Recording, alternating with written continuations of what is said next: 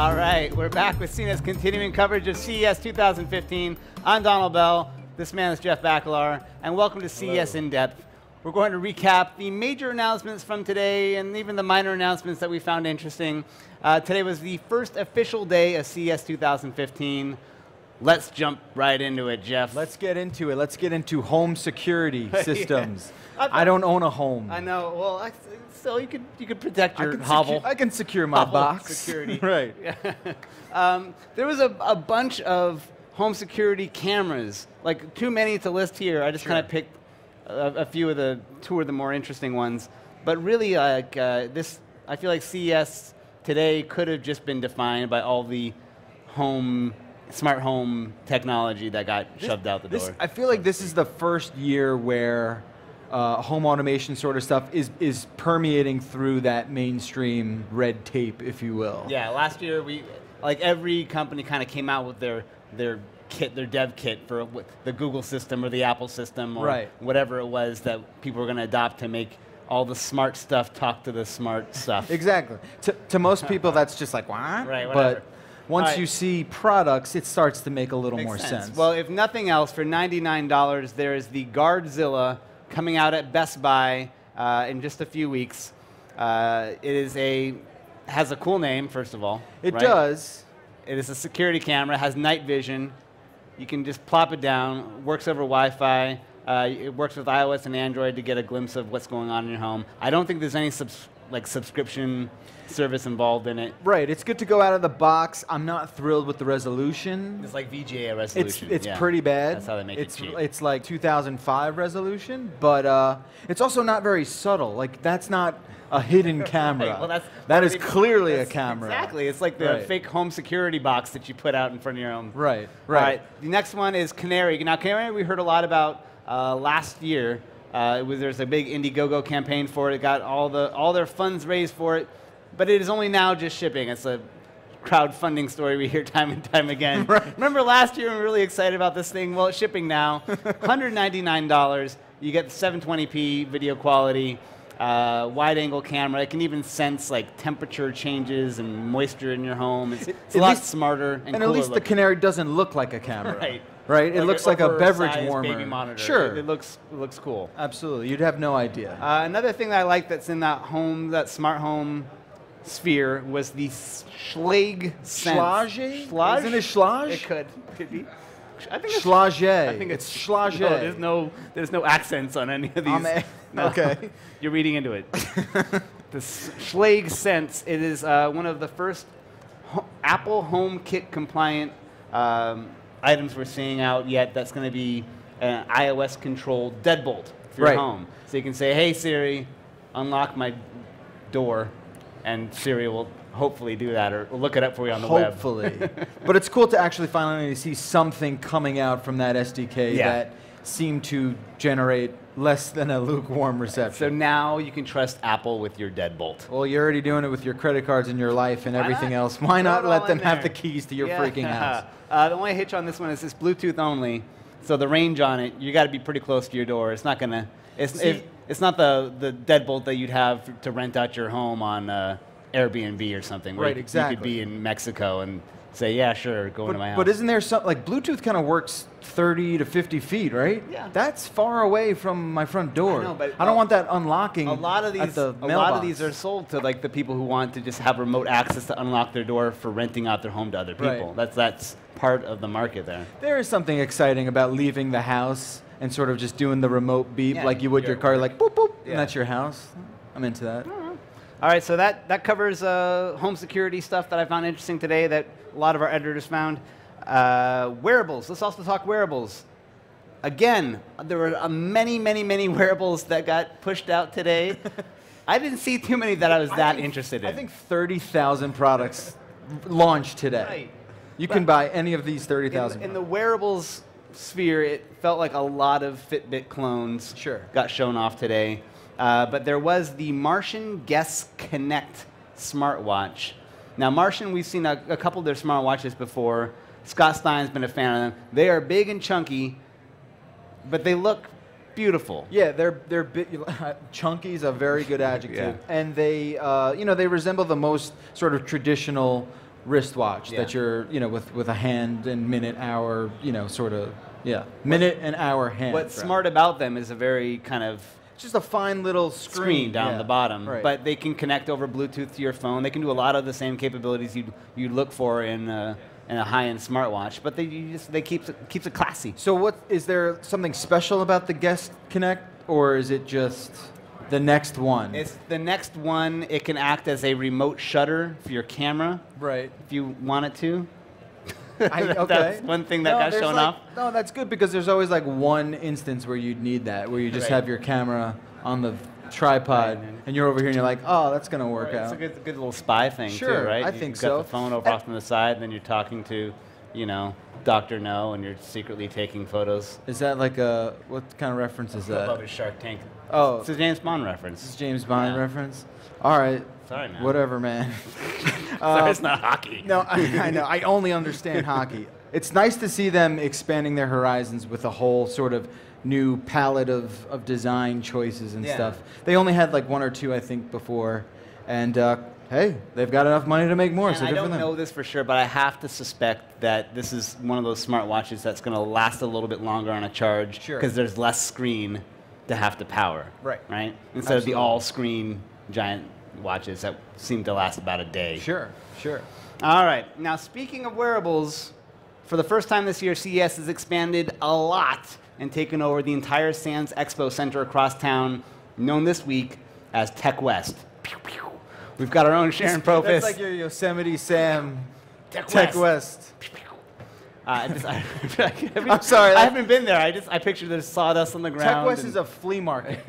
That's what it is. It's like the flea market of CES. I'm over here live at Tech West, where the show floor is full of entrepreneurs who are hungry to get attention about their new products. We have everything from wearables to robotics to 3D printing. And the show is such a big deal over here this year that CNET, of course, had to be a part of it. We have our own booth at Tech West. It's petite, but it's got a lot of manpower. The point of it is that entrepreneurs can come through, pitch their product, and then we can decide whether or not they're worthy of getting a little bit of attention on CNET. So behind me, Lexi is showing a smart Wi-Fi connected thermostat that's only $49. So it's innovations like this that we want to show off here at Tech West. Small companies, emerging technologies worthy of some attention. One of the companies that I was super impressed with this year is called Tobii. Tobii isn't new, but they have some of the most accomplished eye tracking technology. They're working to build it into gaming, but they're also working to build it into computers so that every laptop has this eye tracking technology built into it for gaming, for even doing things like opening folders. All you have to do is stare at the folder, and a couple seconds later, it'll open. So, are you playing a game? Okay, this guy just finished calibrating his eyes. So now what they're going to do is launch a game, and he's going to be able to control it entirely with his eyes. When you're doing this, it actually feels a little bit like mind control because, so as you can see, he needs to get the targets, the red dots are good, the X's are bad. And here we go. Let's turn around, Charlie. This guy's got it going. Look, he's just standing there. It's insane. So he's just looking at the screen, and the tracking technology is so fast, so accurate, and this game is a really good example of it. Oh, I see. Oh, okay. What do you think? It's cool, yeah. Yeah? It's cool. It's whatever. It's whatever. It's just awesome technology. Okay, guys, stay tuned. We'll be back with more CES In Depth after a very quick break. All right, welcome back to CES In Depth. Let's get right to today's news. Now, one other treat I saw today came from Dome No, our senior editor for all networking data storage technology. He got a hands-on look at USB Type-C, or USB 3.1, and it's a new connection standard that works a lot like a lightning cable, where it can work both ways. USB can finally be flipped around. Upside down. Yeah, no matter what, you're not having to plug it in the wrong way first and then plug it in the right way. Took a the second- while. Yeah. That took a long You've got time. it now. And the best part is that you've got better connection speed. So it's, what is it, 10 I believe it's 10 gigabits per per second. second. So, Twice the speed of what we can currently get. out of so 3.0. but does it look like it's got to be like a hybrid-y sort of looking USB thing, right? Like in terms of like what the interface itself looks like. It just sort of it doesn't matter. It just like slides into one or the other, right? it's this slipping, it's this kind of universal little connector here. Yeah. It really looks a lot like the inversion of a lightning connector. Like it still is Right, USB It in the could sense. surround it somehow. Yeah. It's not just like a card you slip in. Right. So MSI has already committed to making a gaming laptop with USB Type C coming and I up. feel like 3.0 has barely had its day yet. You know, You're living in the past, Jeff. I guess so. 3.1 is the future. This is a big deal to me. I do a lot of transferring. Yeah. Between. But now it's going to be faster. I guess so. The takeaway here is faster. USB. What I don't understand is I think it's confusing to the general sort of public. Once you change what USB looks like, especially with the fact that 3.0 is compatible, has a whole legacy compatibility thing. When you pipe in 3.1, then it changes everything. I know it's a weird thing to be upset This could about. just be maybe the mobile connection standard for it, just Okay. like a USB, micro USB standard. But All right. I'm excited for USB to finally be able to flip around, do some gymnastics. It no longer will you. And you never get it right on the first shot. course. It's always. You always take your best guess, and it's always wrong. And they even sometimes some of them have like little dots on them to Right. feel your way around, Remind and you. but it No. doesn't work. No. I'm sorry. We All have right. we have real problems. in the PC world, we also saw the Dell XPS 13, an $800 Windows machine that we're very excited about. It looks like it's a solid machine. It's a pretty impressive machine. It's got a 3200 by 1800 quad HD display, which, I mean, kind of seems wasted on a 13-inch screen. Nevertheless, it's what they claim to be the smallest 13-inch laptop ever. Ever. Not these Not these. guys. No. Yeah, so we'll see how that pans out. But yeah, it looks super thin, and I've played around with a lot of XPS machines. They're really solidly built, and we'll see how it pans out. All right. You also put in here the Razer Forge TV. Right. This is a harder one, I feel, to describe, but This is definitely for- tough for because gamers. it's sort of there's many different sort of branches to this. They have a micro console that will go for $100, and the greatest thing, first off, the fact that Razer's actually going to release teasing a product that's going to come out. No, you knock on wood all you want. This thing is coming out. All right. They've sworn up and down to us. It's going to be an Android micro console. Obviously, it's going to come in around the size of I guess, what is that, like an Apple TV sort of size. You can hook up a wireless Razer controller to it, play Android games. But then they're sort of entering the idea of streaming PC gaming through a streaming service that will not really limit itself to something like only from out of Steam or like what NVIDIA has been doing with their Shield stuff. This is going to play nicely with any kind of game that you might be playing on your PC. So if you're playing it on Origin or through Steam or whatever it is. So the console is in your home. Right. I mean, or the gaming PC is in your home. Right. But maybe in a different room, and you want to get Sure. to your TV? That's sort of what it sounds like they're going after. Okay. Yeah. Again, it's tough. I've played around with the Shield a lot, the NVIDIA Shield, and it just something doesn't feel 100% right. Yeah. Your place shifting stuff. The latency is a big issue, so we'll have to see how this goes. You're going to need a pretty dope router Yeah. to make it play nice. Because the Android gaming alone hasn't been able to take off, I feel like, with the Ouya and the other systems we've seen. It just, Right. No one remembers that thing, and there's really not too many games. There's a few here and there, a couple diamonds in the rough. But Android gaming as a platform, opposed to PC stuff and console stuff, it's just not there yet. All right. Yeah. We also saw some silly phones, or maybe amazing to somebody. I mean, the greatest phone so far at CES has been like that LG G Flex 2, right? Yeah, people like are a psyched real about that. flagship phone, Yeah. which is a rare sight at CES.